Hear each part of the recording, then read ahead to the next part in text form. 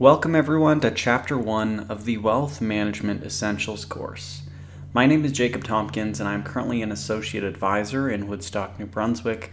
I have been studying for the Wealth Management Essentials exam and decided to make these videos as a way to help others study for the exam as well and to review all the important material for myself.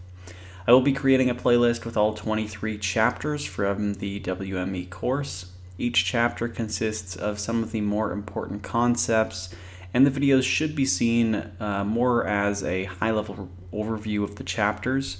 If you have any questions about anything in the chapter, just leave a comment and I will try to respond when I can. I hope you find the reviews helpful, and with that said, let's start with Chapter 1, which is all about wealth management. So in this chapter, there are 8 different learning objectives that I will go through. We will discuss the current situation with wealth management in Canada, as well as the different services. I'll touch on some of the key trends, the regulatory environment, some competencies of a successful wealth advisor, the wealth management process, and of course how advisors can work with a team of specialists. So we're going to start off by defining wealth management. So wealth management, it is an approach to managing the affairs of clients holding significant assets. As a wealth management professional, it is your job to help advise and help manage the assets of your clients. In Canada, there are a variety of different wealth segments. Most of the wealth in Canada is actually held by high net worth individuals, who are individuals or families that own at least $1 million of investable assets. As you can see, the wealth distribution of Canadian households has been changing in the past 10 years. You now have many baby boomers retiring, which has impacted the number of high net worth households. The changing nature of the high net worth demographic has helped shape the wealth management industry's offerings, and these changes have resulted in a broader market for wealth management, also a wider range of services available, and a deeper advisory relationship with clients. Over the past few decades, the wealth management industry has become much more competitive in terms of things being provided to clients, especially the high net worth clients.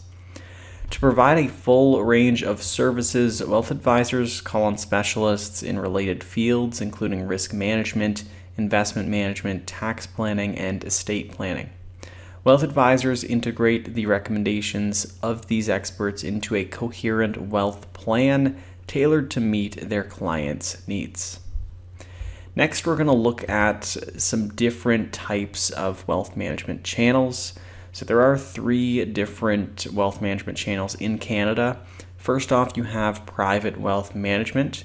So the services consist of private banking, investment counsel, and personal trust services.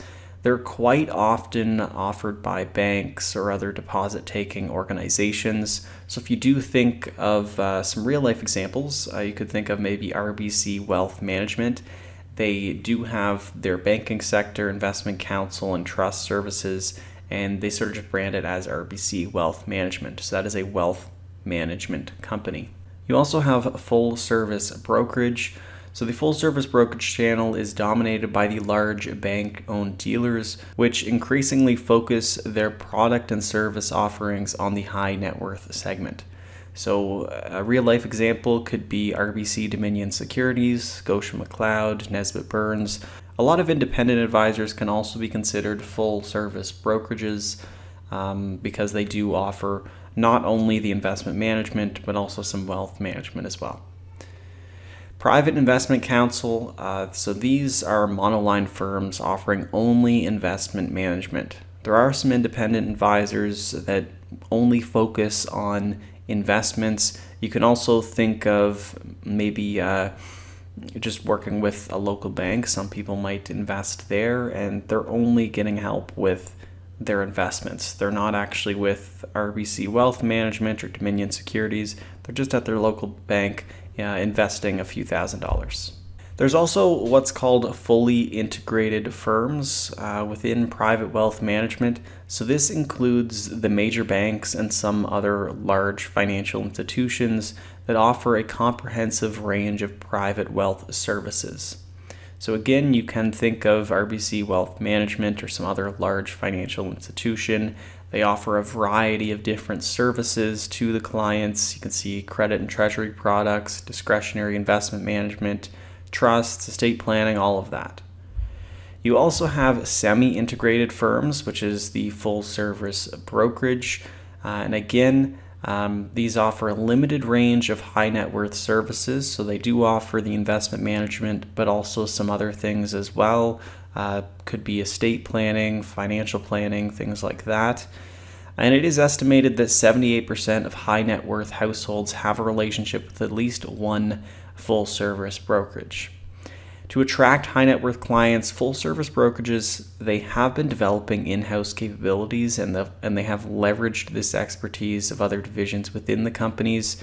So you can see some companies branding to, Manulife, for example, is branding to Manulife Wealth rather than Manulife Securities. They're trying to distinguish themselves that they do offer these other services. So again, just some more information on the Private Investment Council. So they do usually offer just investment management. You can think of maybe just some small independent regional offices.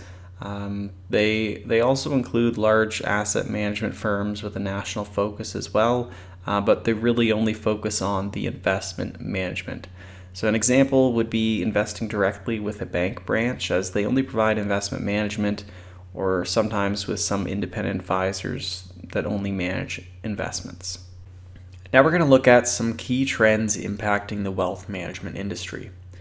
So the industry is always changing as the population ages and technology continues to evolve. Changes in the wealth management industry in Canada can be discussed generally in terms of 4 roughly defined demographic segments in the adult population, being the silent generation, baby boomers, Gen X, and millennials.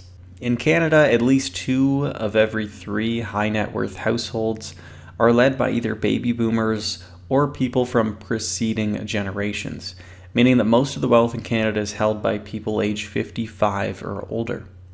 This makes sense because generally at that age, people have the most time to pay off debt, they have saved and accumulated a wealth, and they are starting to approach the years where they're going to be retired and living off of that wealth. As a wealth management advisor, it is important to become transition specialists by helping those clients understand the major issues they will face later in life. It could be going through retirement, it could be dealing with estates, estate planning. So it is important for a wealth advisor to understand those things and be able to communicate that with the client and help them with those new segments of their life. Now, with the shift to more high net worth clients in Canada, the competitive pressures have been increasing. So there has been a lot more competition between channels and competitive pricing. So what I mean by that is that between the 3 different wealth management channels, which we went over, private wealth management, full service brokerage, and the Private Investment Council, they are becoming more competitive by offering similar products and services. They're also offering more competitive pricing. So concerns over MERs, management expense ratios, with mutual funds have encouraged some clients to move towards ETFs, and there have been some firms trying to be competitive on their fees, just as a competitive advantage for the client. Also, along with these changes, there has been quite a few technological changes as well. You have robo-advisors, which help online investors create their own customized portfolio to save for specific goals. And the investments typically used within these portfolios are low-cost ETFs. So they're usually just, you can think of them as index funds. You're just buying into the market with a low management fee. And this typically appeals to younger fee-conscious investors who have smaller amounts to invest and are comfortable with the online technology and prefer that self-service model. Another technological change is cryptocurrencies. So they have become popular within the last decade. Basically, they're a decentralized form of digital cash that eliminates the need for intermediaries such as banks and governments to make financial transactions. So the introduction of cryptocurrencies have created new rules and regulations in the industry around volatility, transparency, valuation, and liquidity. It's also been seen as a new asset class. So sometimes people have been investing maybe 5 or 10% of their money in cryptocurrency just as a diversifier. And you're even seeing some new cryptocurrency funds starting to be available now as well. We will talk more about cryptocurrency and Bitcoin in particular in a later chapter. Artificial intelligence has been especially popular this year with things like ChatGPT becoming sort of mainstream. But AI, it has sort of evolved the securities industry as well by allowing businesses to select the best stocks and other assets in the financial markets. Wealth management also has a wider scope of AI applications in areas such as tax planning, estate planning, and other financial planning. So all these applications allow advisors to build better financial plans just with a greater degree of efficiency and customization. Now, just talking a bit about the regulatory environment. So you have banks. Banks are regulated under the Bank Act. So it is the federal government that is responsible for the regulation of the banking sector. However, some bank activities carried out by the subsidiaries, such as trustee services and securities dealing, they are provincially regulated. Credit unions, such as Desjardins Group and other credit unions in Canada, they are provincially incorporated, so they have to follow provincial laws. Then you have insurance companies, which is generally a federal thing, so it's governed by the Government of Canada, and they regulate that under the Life and Health Insurance sector of the Insurance Companies Act. Provinces have the power to ensure that federally incorporated insurance companies conducting business in their respective jurisdictions are financially sound. There are also trust and loan companies, and they can be regulated by both levels of government, so federal and provincial. Market conduct is regulated at the provincial level, but the Government of Canada regulates federally incorporated companies under the Trust and Loan Companies Act. That's just a little bit about the regulatory environment and who is regulating who. You also have mutual fund companies. They're typically regulated under MFDA, which is the Mutual Fund Dealers Association of Canada. Recently, they have merged with IROC, which is actually the securities dealer regulatory body. And so they merged into CIRO. But essentially that regulatory body, which is now CIRO, it is responsible for regulating all sales of mutual funds in most of Canada. And as an SRO, they are responsible for regulating the operations, standards of practice, and business conduct of its members. You also have the securities dealers, so this would be if you're buying equities, stocks, or bonds, or things like that. And they're administered by the Canadian Securities Administrators, the CSA, which brings together securities regulators from all 10 provinces. So each province has their own governing body that regulates the securities industry. And the CSA just brings them together to help coordinate and harmonize provincial regulations of the security industry within the markets. Another key part of the chapter was just some competencies of a successful wealth advisor. A lot of these are fairly common sense, but we'll just go over them. Some technical competencies include assisting clients in growing, protecting, and monetizing a closely held business. So if you have a business owner that's a client, just helping them around that. Also establish and facilitate tax-efficient wealth accumulation and management strategies that help them with their life goals. That's a really important part. Using advanced risk management techniques to create an optimal personalized and integrated wealth preservation plan, collaborate with clients to optimize the conversion of assets into income in retirement, develop and implement a wealth transfer plan that reflects the wishes of the client and the needs of the family. You also have some professional practice competencies, including build and manage client relationships, usually by gaining trust, evaluate client needs, goals, and behavioral biases, and link them to recommendations, leading to a comprehensive wealth management plan, and coordinate and engage a trusted team of experts and custom business marketing techniques. So the wealth management process essentially starts with understanding the client. So you need to build the relationship with the client by gaining trust, and then you want to gather the quantitative and the qualitative data.